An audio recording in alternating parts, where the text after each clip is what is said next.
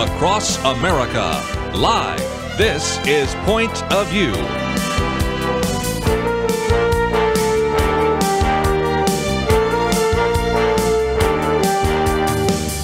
And now, Kirby Anderson.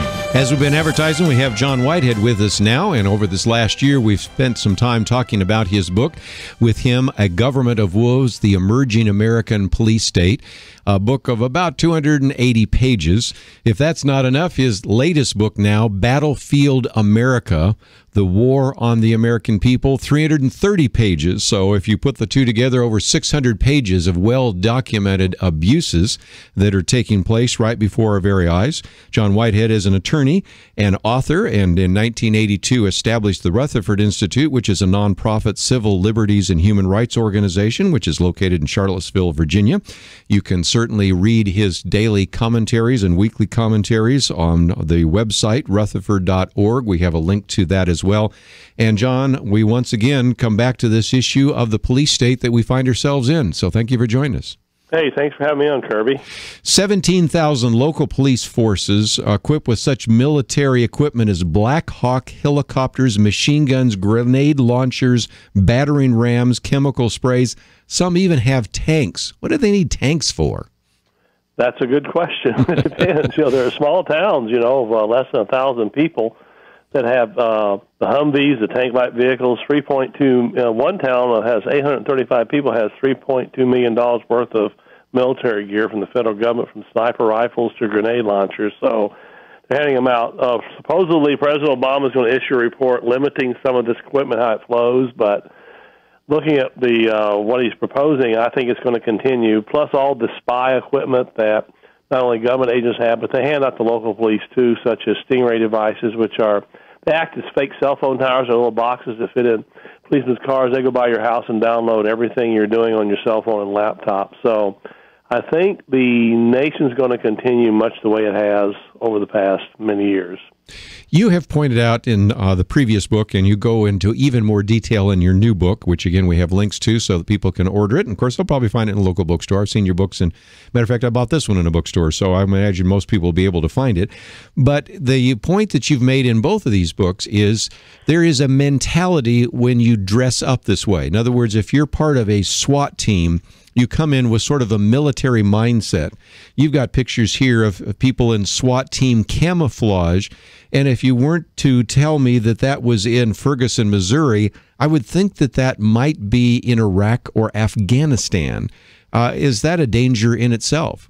Yes, as I show in my books. And by the way, I just dialogued here about 2 hours ago with a former police chief. He was talking to me about the same thing when he said when a lot of his policemen dressed up in their gear, some of their camouflage outfit or their black SWAT team gear, he says their mentality changed. He says, you're right, I've seen it. So what the psychologists say that when you get in the gear, the guns, the helmets, the black outfits, and you're ready to raid someone's home, you're really going in looking for enemy combatants. And there are 80,000 SWAT team raids that are occurring across the United States today. That's up from 3,000 in the mid-1980s.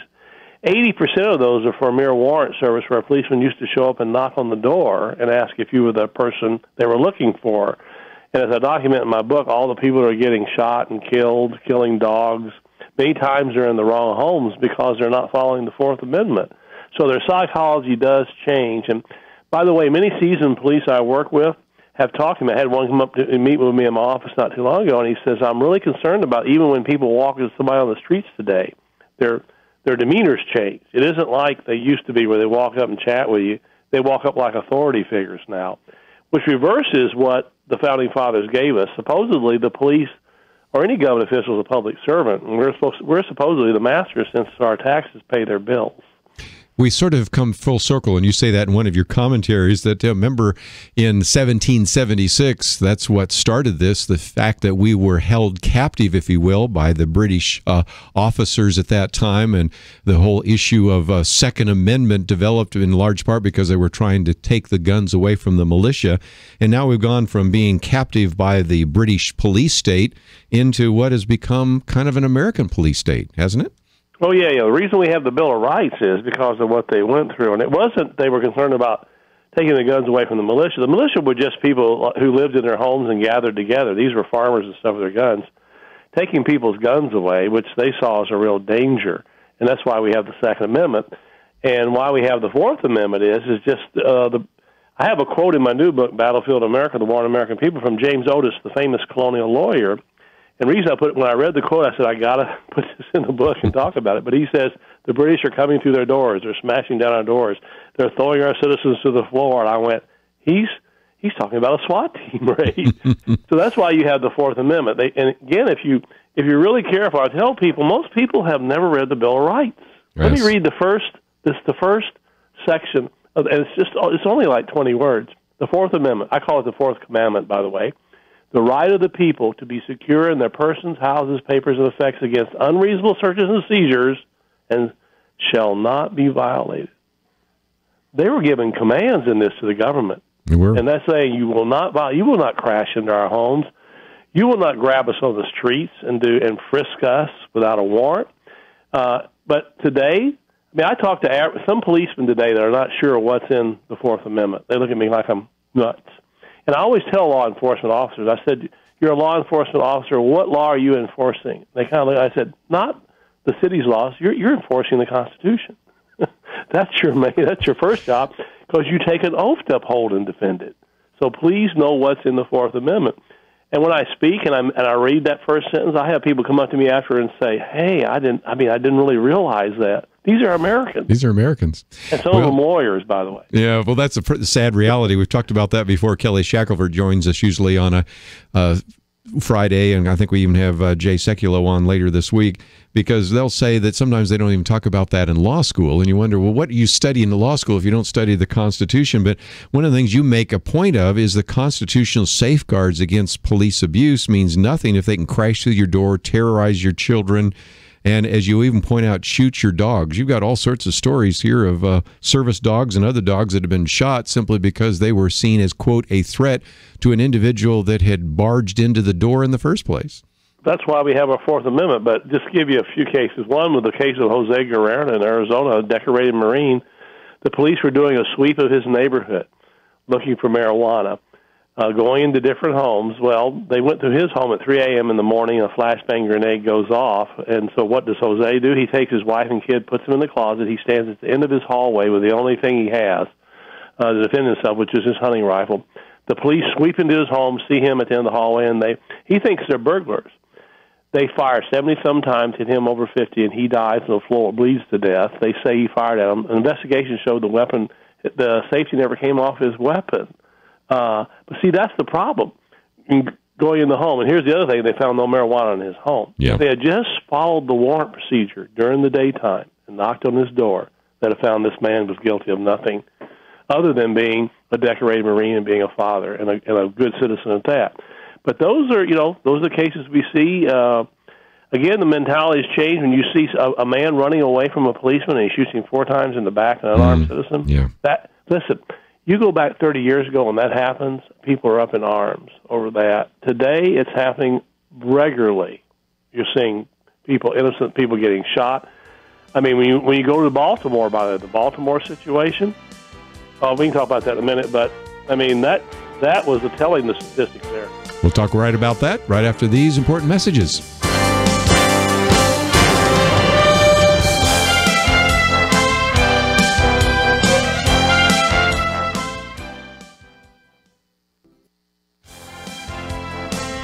You're listening to Point of View, your listener-supported source for truth. John Whitehead with us, and again, I would commend to you his previous book, A Government of Wolves, The Emerging American Police State. Book that you'll find in the bookstore now is Battlefield America, The War on the American People. And John, you were talking about, and I, of course, raised Ferguson, you just raised Baltimore, but I oftentimes even say to my African-American friends, you're seeing all this through the lens of race, but it's a broader issue than this. People that aren't even African-American are also being assaulted by the police, and you need to understand that this is a bigger picture about the militarization of the police force and the loss of our basic constitutional rights. Wouldn't you agree? Oh, yeah. And that's the key, is understanding that just how the police view us differently today. And let me say this. I work with a lot of good policemen around the country. They don't like this, and they're taking stands against that. In fact, some of the radio interviews I do, I've got a policeman on the panel with me, and he's agreeing 100% with me. He's seeing it. He doesn't like it. But, go back to Baltimore. There are trends, and again, it's how we view people today. As a Christian, how do we view people? I happen to be a Christian. I don't want to do to somebody what I wouldn't want them doing to me. And I'm telling people, we no longer teach the golden rule. If we taught the golden rule in police departments, I think you would see a lot of things change. You realize from 2010 on in Baltimore, this is key, there were a number of people killed. 70% of them were black that were shot by police, 40% unarmed. Those statistics were available to the city fathers, mothers, whoever was running the city. They should have seen right away something's wrong here. Yes. This is not what we should be doing. We should be putting our police out in the streets, put those brown uniforms back on the police, and have them walk in the neighborhoods, have them deal with the people. And here's the other thing. 70% of the policemen in Baltimore live outside the city, some as far away as New Jersey and Pennsylvania. So you don't have local police. That's true. And this is the key. So you need local police in your community. They should live in your community. They should be one of you. And it makes it much more difficult for them to treat you like you're an enemy combatant at that point. So what I'm emphasizing when I talk to people in their communities, make sure they live in your community. Don't have them being people transported from the outside because they're arriving in foreign territory. That isn't really their city. That's just happened to be a corporation or something where they work. One of the things you talked about in your earlier book, A Government of Woes, is how Child Protective Services intrudes. But in this new book, you have all sorts of stories about how the police themselves are going after 16-year-old, 14-year-olds, 11-year-olds. Let's talk about a few of them. I mean, you have, of course, this autistic child that's only 11 years of age, charged with disorderly conduct and felony assault after doing what sometimes a young child, especially that's autistic, does, and I think he kicked a trash can. But all this happened because of that?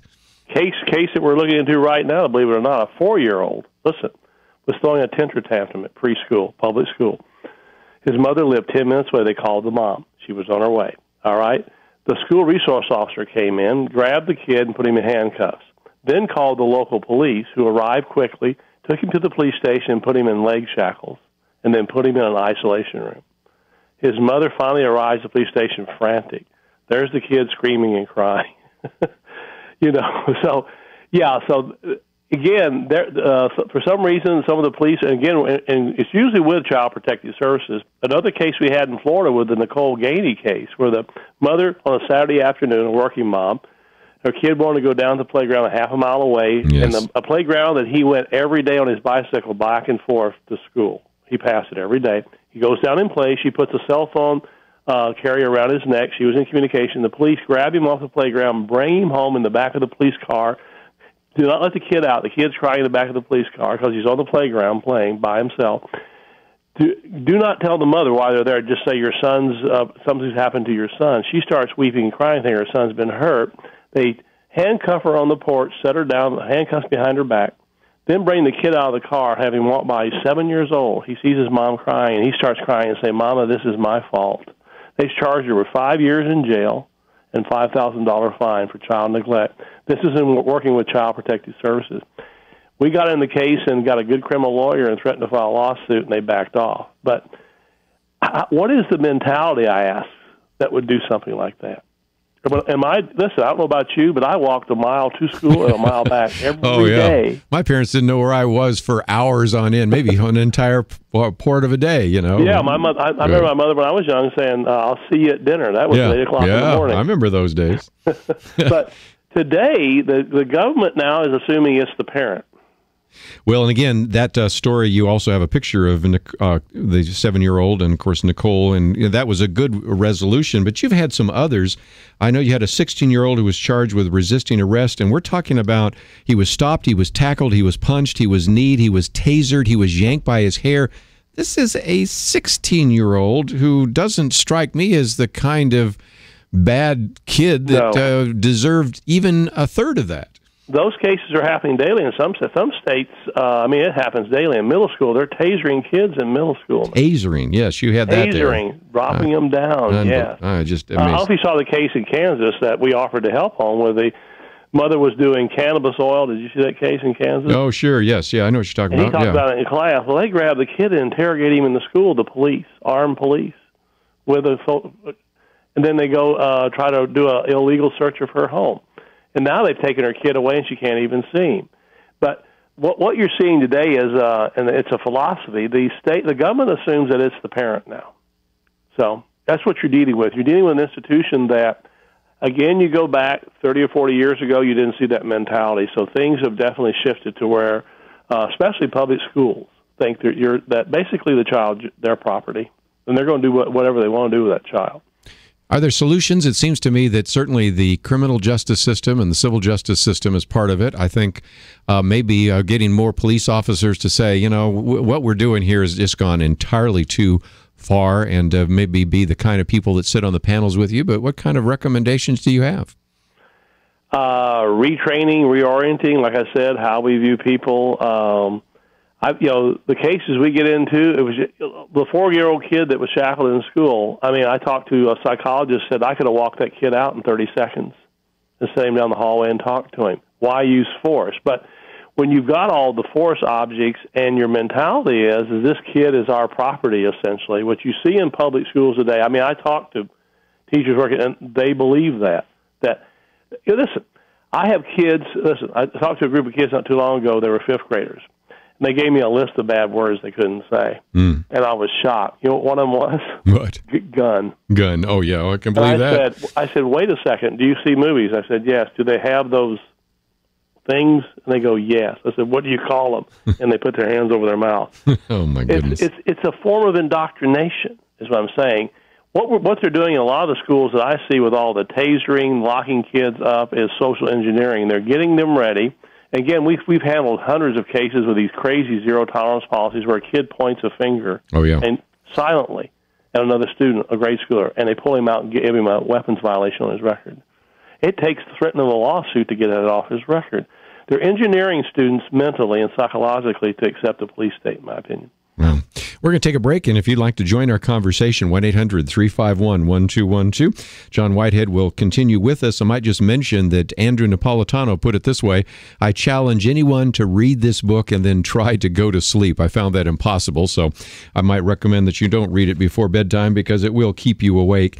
And maybe when we come back, we can talk about some of the issues that people have been raising. You know, you have the military training drills like Jade Helm, and you have some of these operations and some of these practices in the Department of Homeland Security. And why are they buying all these weapons, and why all the ammunition, and some of those issues? And certainly you can find very good evidence in both of those books, A Government of Wolves, The Emerging American Police State. And as I mentioned, that's been out for over a year, and you can still probably find it in your local bookstore. But the new book is just out, and you'll find it in your bookstore. Battlefield America, The War on the American People. What I've done is given you a link to John Whitehead's website, so you can click on his picture there, and that will take you to Rutherford.org, and that will be a great way for you to learn more about him and his organization. If you click on a picture of the book, it's a way you can order it, although I suspect you'll be able to find it in your local bookstore very easily.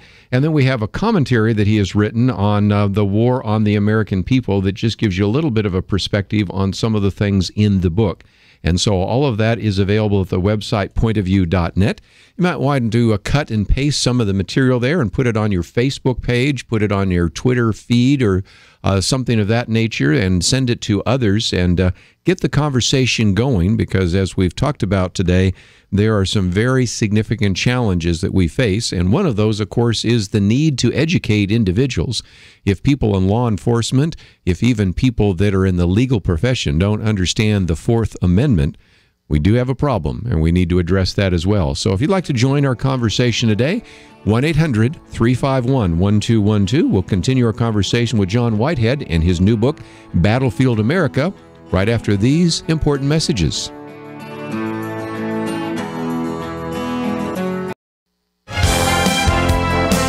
You are listening to Point of View. The opinions expressed on Point of View do not necessarily reflect the views of the management or staff of this station. And now, here again, is Kirby Anderson. If you'd like to join our conversation, 1-800-351-1212, 1-800-351-1212. John Whitehead with us as we talk about his new book, Battlefield America. Just before I take some phone calls, I put on the table a couple of things. First of all, you have Jade Helm, which are these military training drills and exercises.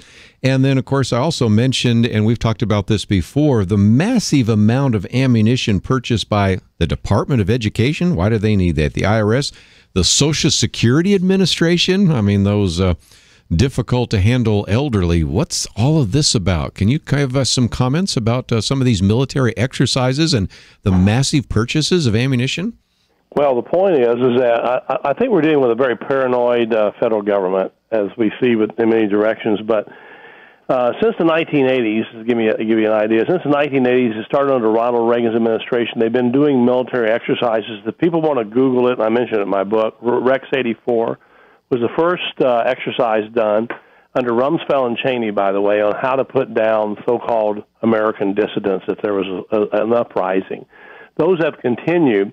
You have the Jade Helm exercises right now, which, in my opinion, what they're doing at this point in time is acclimating us to a partial martial law state. In fact, I would go so far as to say that we're already in a partial martial law state with a militarized police. But the idea that you have military troops on American soil working with local police, stopping people on sidewalks, some of them actually going covertly through cities, you're dealing with an entirely different mentality. Remember, George Washington, James Madison, Jefferson all warned against standing armies or armies on American soil. That's what they faced. Again, that's why we got our Bill of Rights, is to protect us against those kind of things. So as far as the ammunition purchases, that should be very, very concerning. The Department of Homeland Security contracted to buy from a group called the ATK Corporation 1.6 million hollow point bullets. Now, if I was an infantry officer, we couldn't use them. They violate international law, but when they hit your body, they expand. If you've ever seen the Zapruder film with John F. Kennedy getting shot, the back of his head flies off, that's what happens when a hollow point bullet hits you. It expands and fragments of the bullet goes out into your body. It's for sure kill.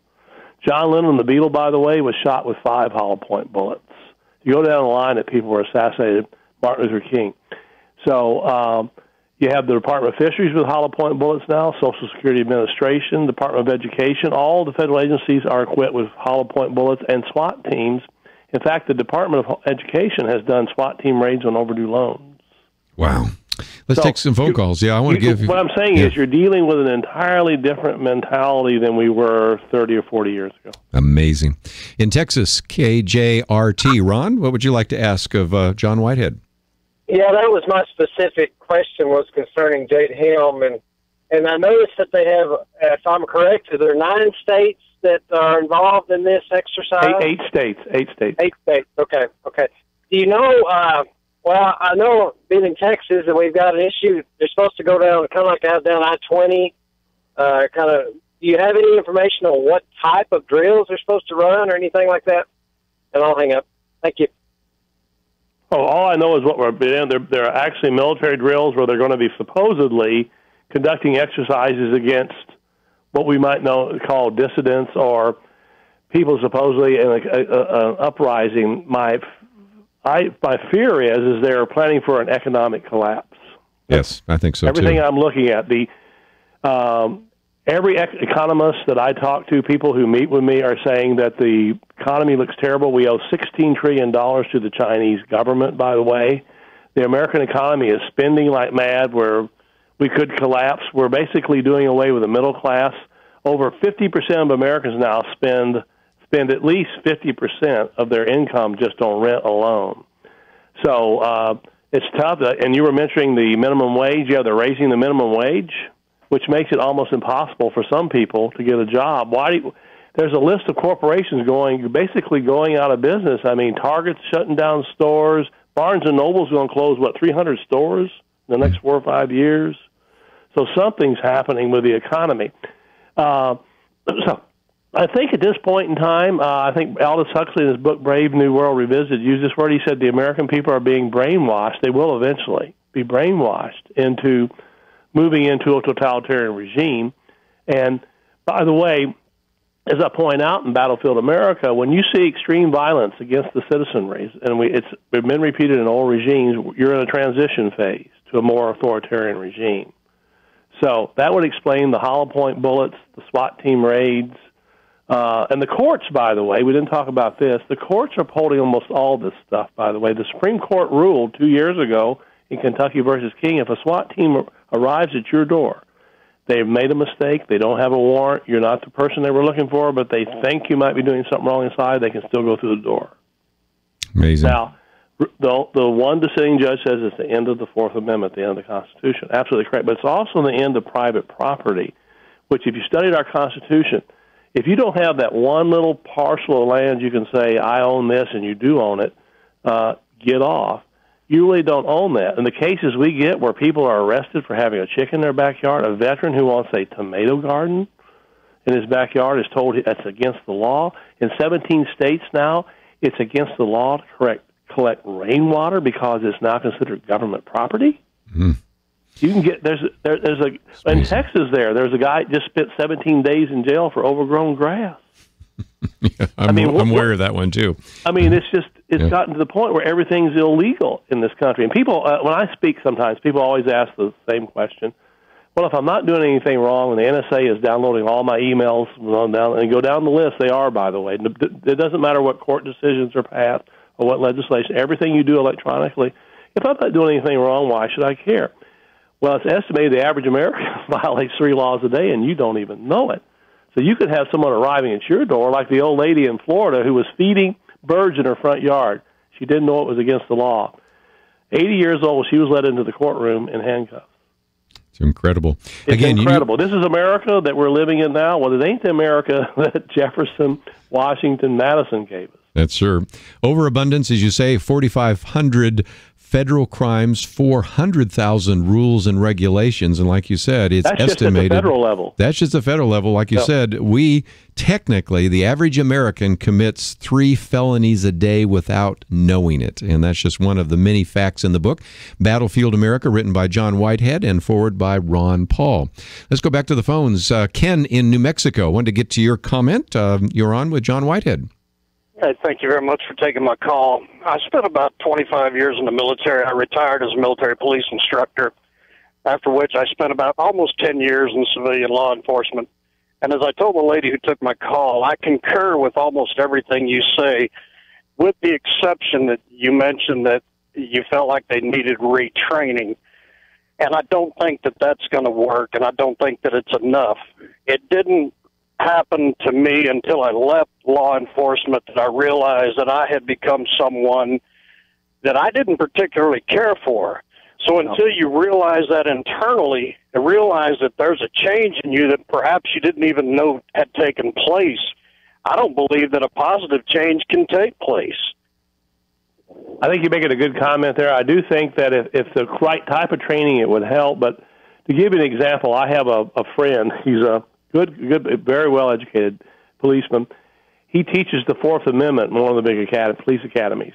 And one day we were talking, he said, by the way, John, I'm known as the anti-cop. And I said, why are you known as the anti-cop? He said, I teach the Fourth Amendment.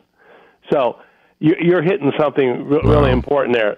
If the training is not done well, of course it isn't, but we're going to have to change, and I keep saying this, the way we view people. Government agents, the way our policemen or whoever, the way they view an American citizen. We are the masters. They're supposedly our servants. Remember, policemen, government, even Obama, the president, is a public servant. But we're not viewed like that anymore. I mean, I've been in this area 40 years as a constitutional lawyer. I found very few government people that work for the government that views us, the people who pay in the bills, as the people who should be running the show. When a police officer approaches somebody on the street, please, I say, approach them with and treat them like they're people of great worth and dignity. They are American citizens. Don't walk up to them as if they're scum, because they're not.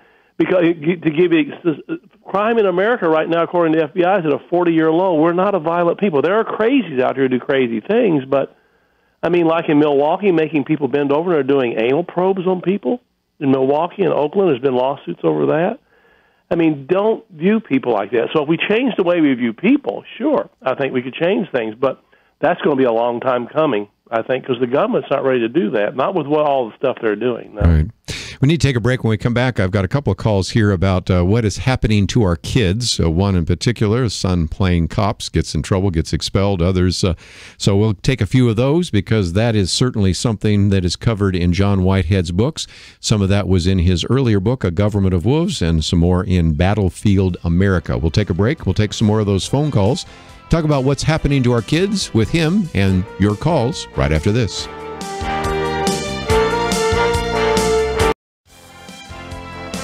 Now, back to Point of View, your listener-supported source for truth. John Whitehead with us for a few more minutes as we talk about his book, Battlefield America.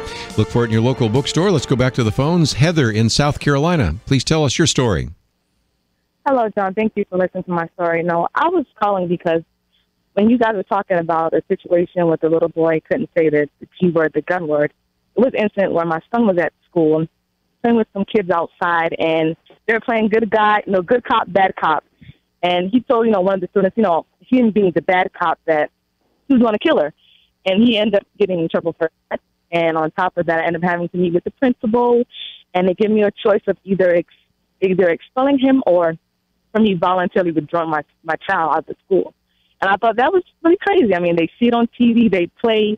I know it's innocent, it can also be taken seriously, but I think to me they took that to the most extreme. So I had to, like I said, withdraw my child from the actual school, and I was very disappointed in that. I really was. We need some common sense, don't we, John? Common sense, and when that happens, parents contact the Rutherford Institute. We like to swat those things down like bad flies, okay? Because that you shouldn't allow any of that to happen. In fact, I would get with your friends. Those policies can be changed and straightened up if parents will get up in arms and get down to school and change them. That's what it's going to take is local action in most of these cases. But we've been involved in a lot of cases like that where a kid just does an imaginary finger with does a pow with his finger violently. They take him out in the hallway, stop him with a weapons violation. It takes a threatening of a lawsuit to get that off their records. And by the way, they do make an electronic record. I would get that off of your child's record, and we'd be glad to look at it and try to help you do that because you don't want that on your kid's record. Sometimes those go down as weapons violations. It's just amazing. Which is insane. And again, we've been involved in a lot of those cases, and the media sometimes, even the media gets upset with those. And that helps in those particular cases. We publicize them, get them out there, but those situations, again, it's how they view kids. They're again, as I say, they're training up kids to live in a police state where you're afraid to say the wrong word, where you can't say gun or this or that in schools. Again, it doesn't fit with logic. It's a form of insanity, and they're passing it down to kids. Let's take another phone call. We'll go to Jason in Georgia. I think you have another story, so I'd love to hear it. Go ahead.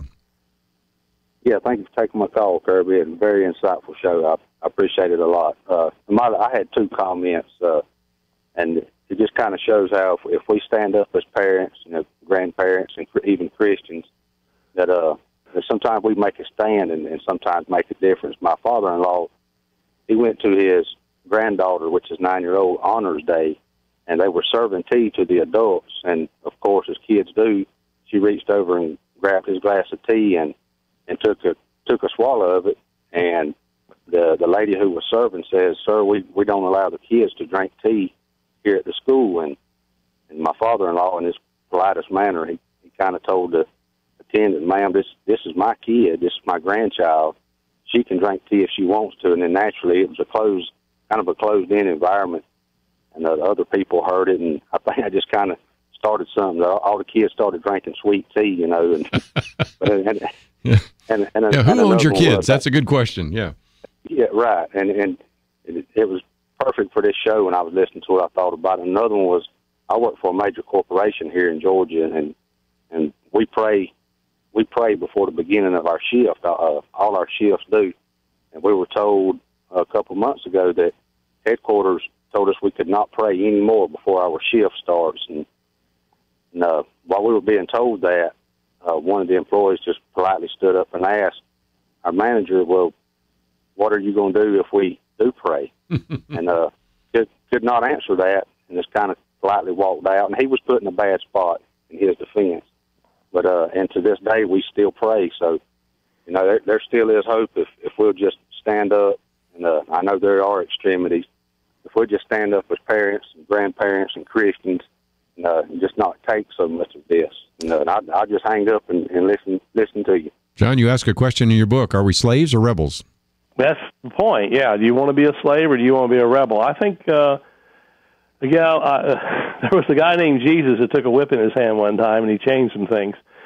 There are some pretty powerful images out there. Martin Luther King, Jesus, Gandhi, a lot of the freedom fighters. They just said, listen, we're going to be nonviolent. We're going to take a stand. And I highlight it in my book, and I give some suggestions in my book how we can change things. But I've seen it happen at city halls. I've seen it happen in public schools when 10 parents get up in arms and they go as a group and say, we're the united front. The politicians count numbers. They'll back off. If you take a stand, the world's full of people who want to push you around, but in America, you have a right to stand up. You have constitutional rights. I'm telling people, don't just let it pass by. When you see a SWAT team, and you hear about a SWAT team in your area where somebody gets killed, a crazy SWAT team raid or something, and they violate the law, don't let that go by. Get 20 neighbors, get down at that city council and have them create an oversight board to make sure that doesn't happen again. That can be changed, but America was built on one idea basically, and this is it. And not the government we have today, but the government that was given to us was local government. It was to say, we're going to do this, we're going to do that, and you can tell the federal government no. 3 states now have said we're not going to follow the National Defense Authorization Act, which allows President Obama to send the military in and arrest someone he thinks is an extremist and put them in a detention camp. They've said no, we're not going to let our facilities to be used or our officers or our personnel be used in those kind of things. You can do it, but again, it takes action, and the average American watches 150 hours of television a month. And I've talked to psychologists, and I talk about it in my book. It's cultural death. It's freedom death, by the way. I'm saying give me 1/3 of those hours a month, 70, 80 hours, and get out there and get active in your local government. Meet with your neighbors. Some people at my suggestion are having weekly phone meetings with their neighbors where they don't meet physically, but they get on the phone. They say, what's going on here? How can we change this? Oh, no, they passed another stupid tax law. And you can change those things, but if you're sitting and watching continually, and by the way, you're not going to get the news off of the major news channels. It's going to be on the Internet. It's going to be on Kirby's show, Point of View, and places like that. So keep up with the good news sources. Be informed. Education precedes action. And by the way, just read the Bill of Rights. You know, folks, it's only 462 words, but boy, is it power-packed.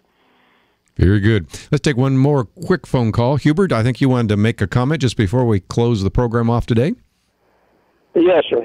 Thank you very much, Kirby, for taking my call. I thank you for the guests you have on.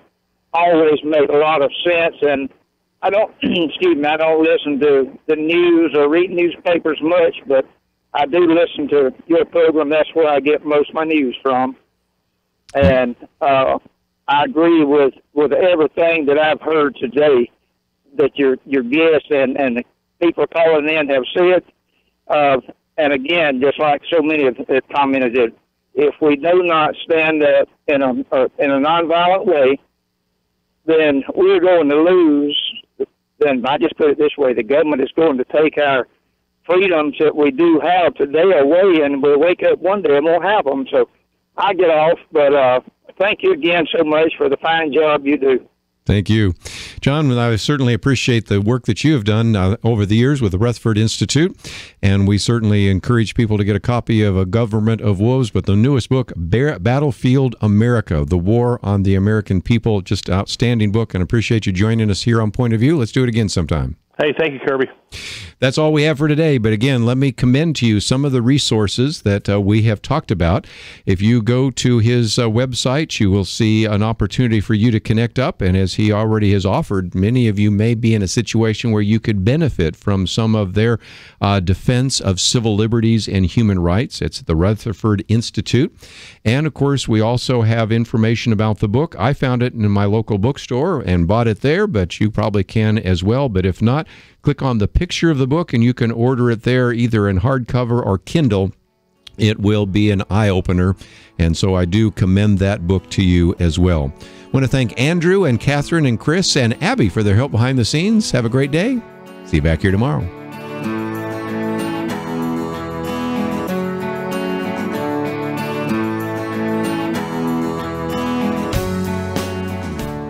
If billionaire Warren Buffett invited you to his house and promised to open his checkbook for you, would you go?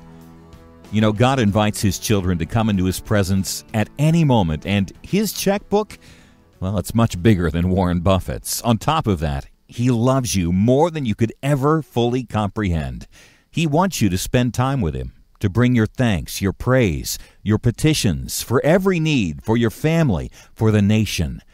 Point of View Radio does countless important things, but today we're urging you to do the most important thing of all, to pray. Visit our website at pointofview.net. Get our brand new free booklet, Pray for America. Just click on the picture that says Pray for America. Your prayers unleash the most powerful weapon in the universe. If you're in union with Jesus Christ, your prayers touch God's heart. Get the booklet. We'll also send updates on things to pray for, like the Supreme Court as they think about marriage. Click in now, pointofview.net. Join us as we pray for America. Pointofview.net. Point of View is produced by Point of View Ministries.